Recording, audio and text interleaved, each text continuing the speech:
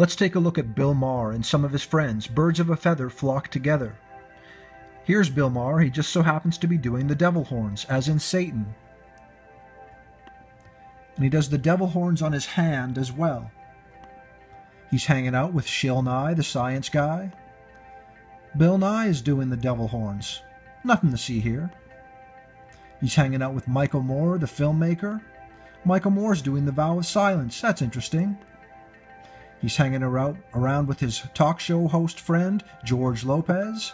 George Lopez is doing the devil horns, and he's doing that thing where he puts 666 over one eye. Okay. He's friends with Neil Disgrace Tyson. Neil's doing the vow of silence, keeping the secret of the biblical world and about fame, fortune, and success. And he's doing the devil horns here. Bill Maher is hanging out with comedian and host Chris Hardwick. Chris Hardwick is throwing up the devil horns. He's got a shirt that says Satan lives.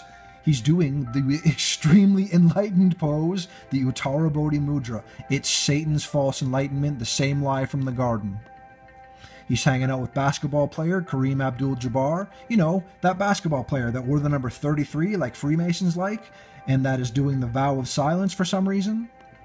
He's hanging around with political pundit kind of guy, Cornel West.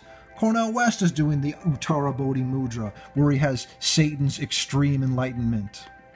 He's hanging out with atheist Richard Dawkins.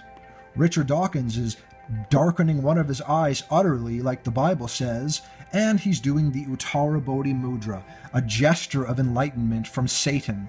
Brothers and sisters, God bless you.